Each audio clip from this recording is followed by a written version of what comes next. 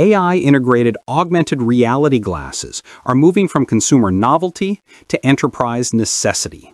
Alibaba is launching Quark AI glasses for $660 with hands-free search, real-time translation, and integrated AI chatbot assistant.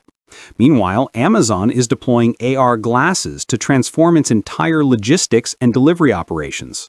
This represents the next hardware frontier after smartphones.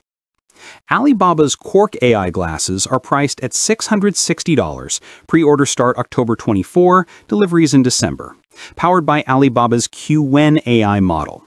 Features include hands-free search, music playback, real-time language translation, and fully integrated AI chatbot assistant. Comparable to Meta's Ray-Ban 2 glasses, but with deeper AI integration. This is the consumer accessibility play, making AI assistants wearable and ambient rather than requiring you to pull out your phone. The value proposition is convenience and seamlessness. The challenge is whether consumers will adopt face-worn hardware outside of specific use cases like fitness or navigation. Amazon's AR glasses for logistics represent a genuine paradigm shift in supply chain operations, not just a gadget. Current delivery workflow.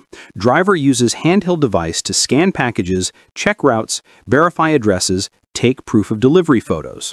Constant switching between driving, navigating, device operation. Amazon AR glasses workflow. Glasses automatically activate when driver parks. Scan packages with a glance, no handheld device needed. Display walking routes in augmented reality overlaid on the real world. Automatically verify delivery addresses, warn of environmental hazards in real time. Automatically record photo or video proof of delivery.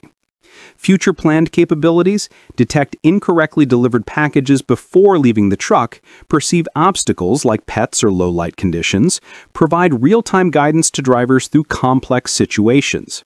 This was announced alongside BlueJay, warehouse robot arm, and Eluna, AI warehouse system, as part of Amazon's complete AI-driven logistics infrastructure redesign. The strategic goal?